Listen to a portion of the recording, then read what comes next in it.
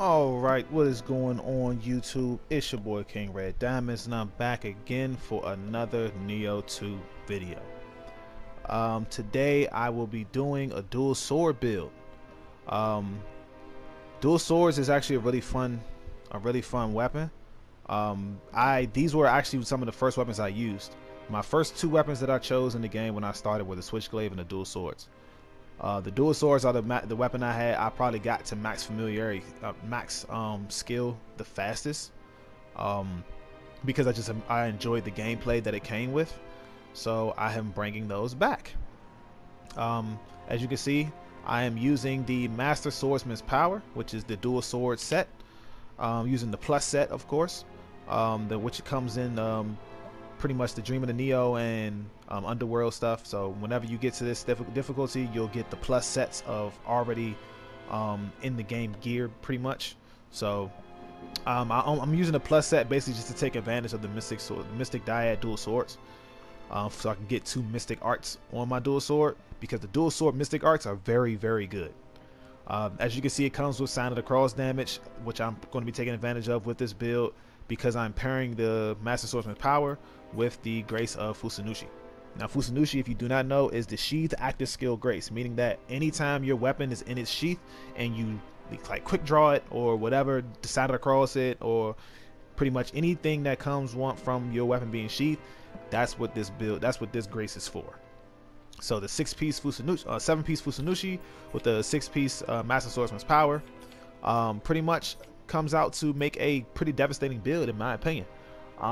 Dual swords is already really good in general, so pairing it with the Fusanushi's grace is really, really good. Of course, I picked the random gear that I can get the graces on and stuff like that. It can be better, so that's why I am running the lucky drop effects on my accessories. As you can see, I'm not using the Yasakani because I have star effect set bonus requirements reduced to -1 on this writing set, so I don't need a Yasakani. But yeah, I'm running the lucky drop equipped weapon and lucky drop equipped armor on these, so I can, you know, get better rolls and stuff for maybe min-maxing this more so than it already is. Scroll I'm running is an Ultimate Courage scroll. I haven't finished pretty much doing this scroll and re-rolling the stats on it, but I will. But as it is right now, it's a pretty good scroll. If I needed to put ultimate stamina up, then I could have that, but I don't really need ultimate stamina. What else? My magic, standard magic, pretty much. I'm running barrier for the key recovery speed, and the yokai pool, purification, rejuvenation for life regen, steel for defense, of course. This actually is very, very good for this build. Extraction is going to come in handy for this build, mainly because of the effect I have on my Scroll of the Damned, which I'll go back over. Arch Yokai for anima gain, of course. Lightning Familiar, of course, because I want to get confusion up on my enemy as fast as possible. Plus lightning is a discount sloth, so that works out perfectly. And then my basic speed running ninjutsu and stuff like that.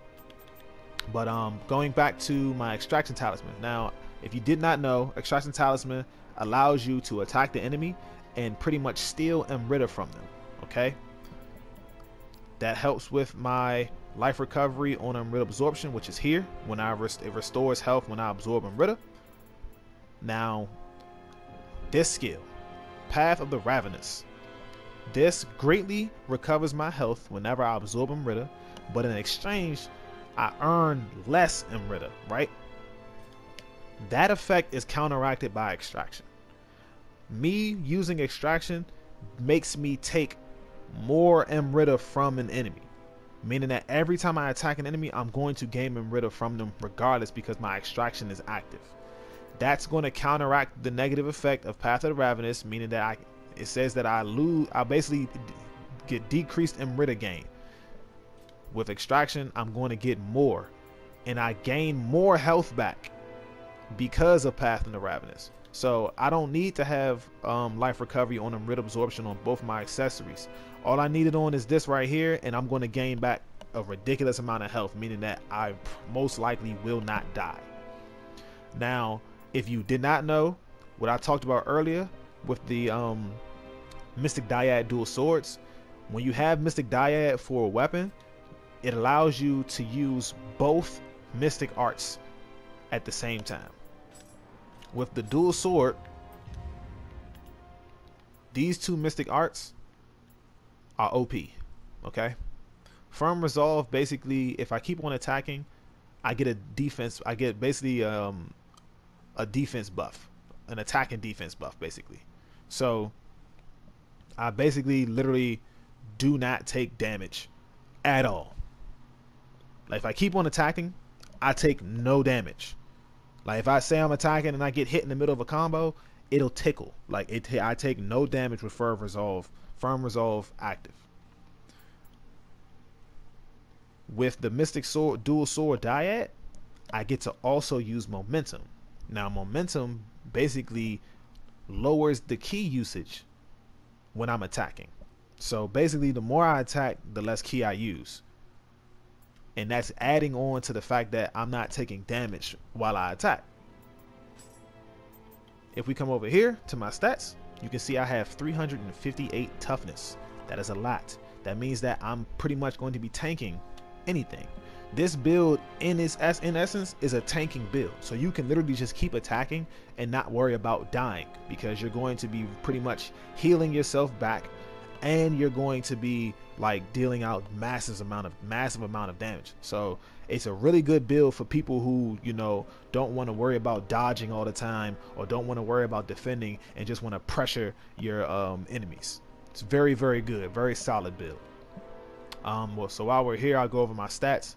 My constitution's at 197 just because I'm trying to put it up to 200 so I can have the maximum amount of health I can get. Heart and courage at 200 because that's what my dual swords scale with. I'll go back to that to show you. I have transform bonus courage on them, and they already have heart as another pretty much innate stat on them anyway. So courage and heart, they're scaled with. My stamina is at 40 just to meet the requirements to be in B agility. Because you can see I have 358 toughness, meaning that I will need a lot of stamina in order to run this build because it's working with mainly heavy armor. Strength is at 10 for soft cap, skills at 10 for soft cap, dexterity is at 30 just to meet the capacity cap for ninjutsu, and magic is the same at 30 to meet the magic capacity cap.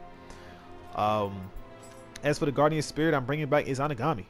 Izanagami is the water guardian spirit, if you do not know, because it comes with melee damage versus saturated enemy.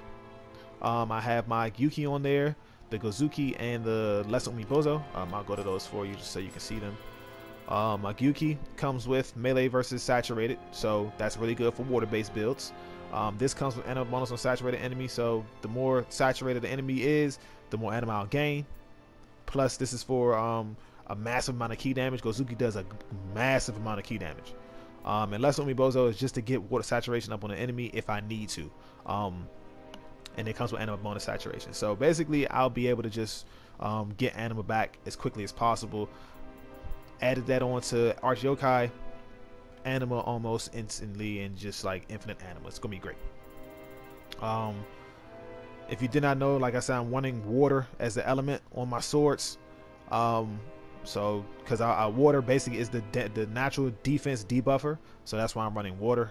Other than that, you can run any element you want. It doesn't really matter. I just chose water because of the defense debuff, and I'll most likely do increased damage whenever I like basically get the enemy saturated and stuff like that. But that's pretty much the build.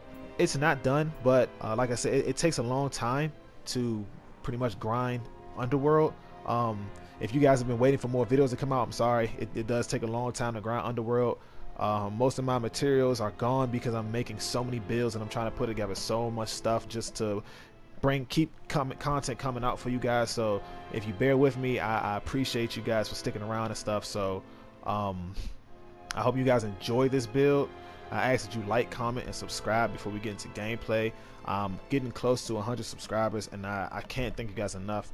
It's so surreal because I recently started doing YouTube, and it's really been fun. I really appreciate it. I really appreciate the support. I appreciate the feedback. I appreciate you guys talking to me. I appreciate you guys just, you know, watching my videos and enjoying them. So I hope you guys can stick around and continue to enjoy my videos. I'll try my best to keep on getting content brought out to you guys as quickly as I possibly can. I just want to say thank you so much. But we're going to get right into the gameplay, and I will see you guys then. stage, you know what stage it is. And if you don't know and you're new to my videos, this stage is the refined man of the underworld. It's the best place to test out any builds you do. It's the best place. It's pretty much like a yokai gauntlet, if you will. You'll come here, fight a bunch of yokai, and just put your build to the test. So I'm gonna hop right into it.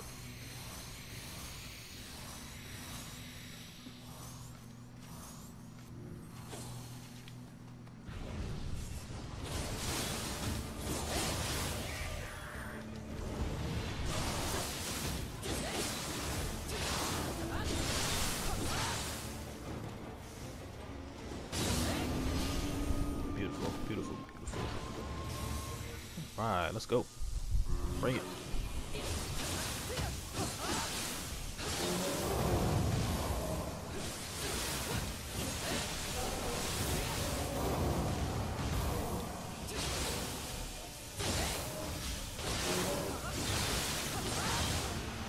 Jeez, look how much damage that did.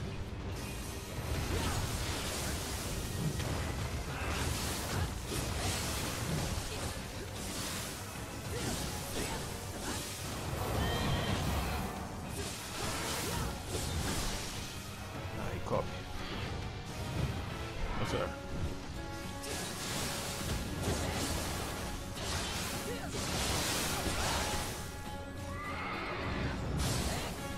Look how much damage that does. Look at that sign of the cross.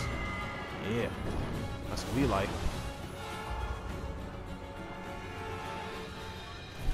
Shit, with this build, I didn't even need to throw out a sign of the cross. I was doing enough damage just with the spinning dragon. That was ridiculous. Like, I literally shredded his health.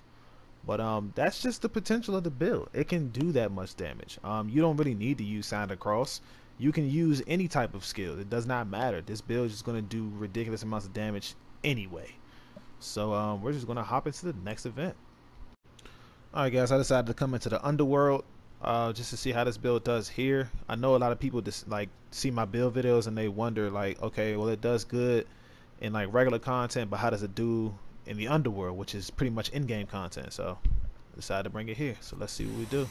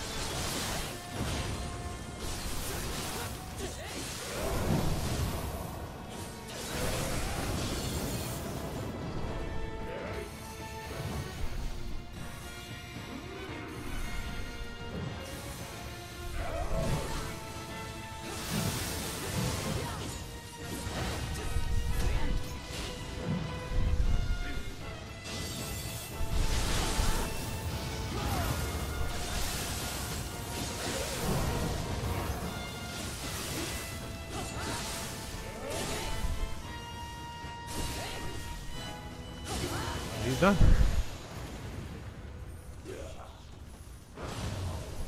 That's how well it does in Underworld. Shooting Doji is not by any means a weak yokai, but if you put enough pressure on him with the dual swords, you'll definitely get him done.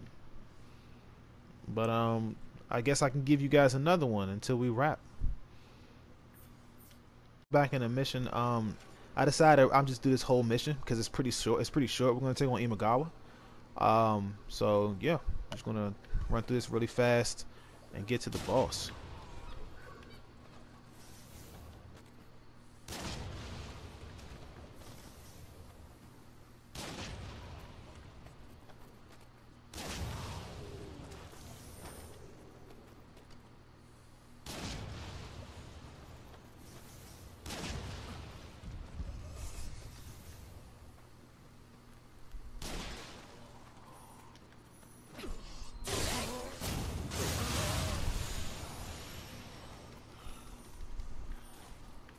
Okay. No matter what you do, Nobunaga will never win.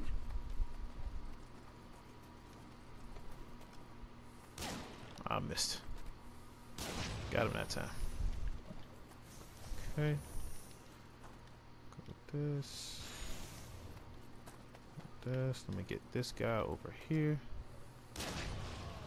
Alright, let me take him down.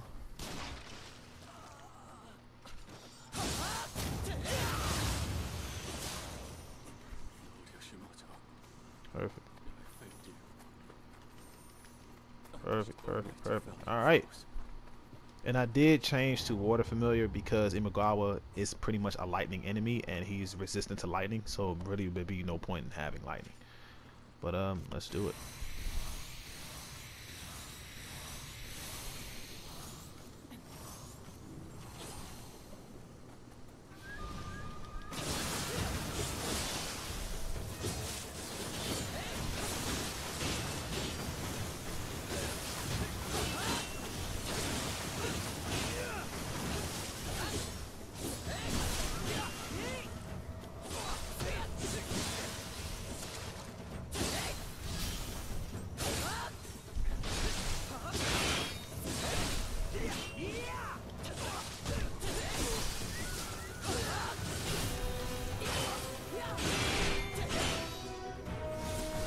Goodbye. And that's that. Tell my men this. Do not mourn me. That's how well dual swords does against human enemies. If you can pressure a human enemy with the dual swords, you'll destroy them. It won't even be fair. That's what the dual swords pretty much is for. Pressure. You're supposed to pressure your enemy when using a dual sword build. That's what it's built for. So as long as you're putting pressure on your enemy, you'll literally destroy them and kill them in no time. But we'll go to the next one. Okay, we're gonna take on Winds of Ruin, which is pretty much the human enemy gauntlet. So let's see how well our dual swords do against these guys.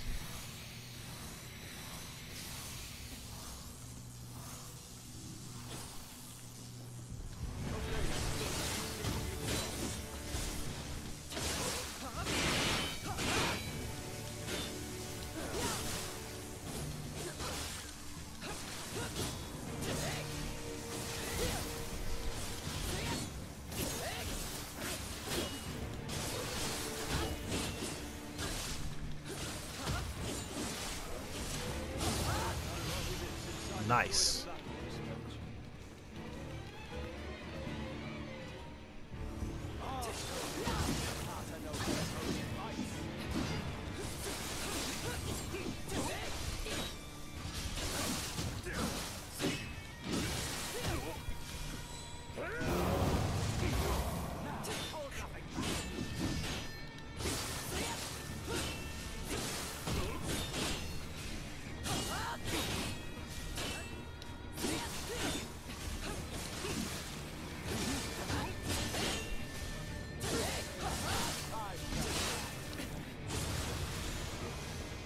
Okay. Got him out the way. He's probably the tankiest boss.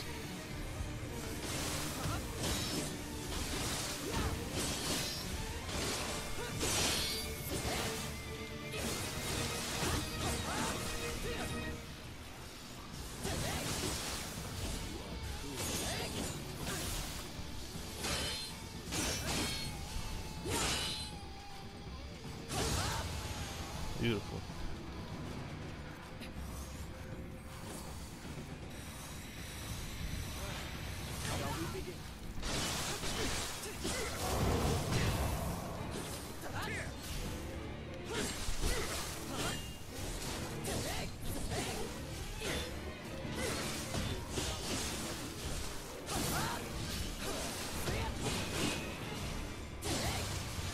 Get him up out of there. Right.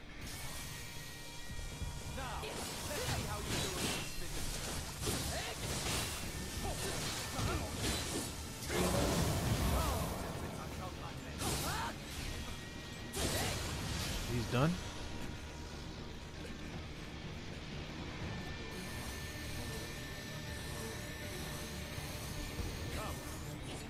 Show me what you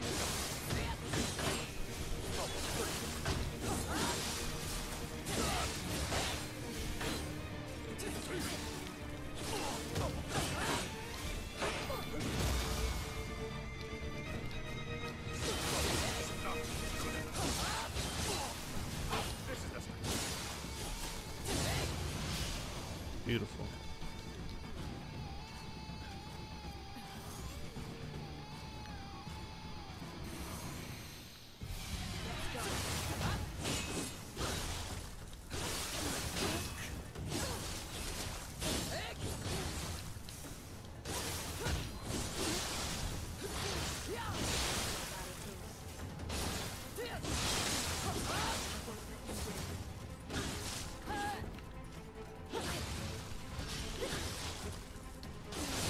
We're done.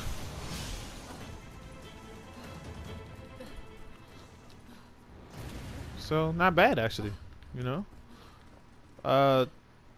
Bill's pretty powerful to me. Pretty much like cutting off half their health with one side of the cross. So I think this build did pretty well. Of course, it's not as powerful as other builds, but the dual swords aren't meant for damage dealing. Dual swords are pretty much combo doers. The damage dealers are like the single sword and the fist and switchblade. Those are the huge damage dealers. But the swords, the dual swords, they're mainly for like pretty much putting status debuffs on people and just dealing out combos. But for this to be very late game, I'm not really, I'm not really upset about that. I think it played pretty well. But if you guys enjoyed the video, again, like, comment, and subscribe. I appreciate you for stopping by, and trust me, I have more videos on the way, so please be patient with me. I thank you guys for the support. I appreciate you sticking with me and coming by my page. But I'll see you guys in the next one. King Red Diamonds out.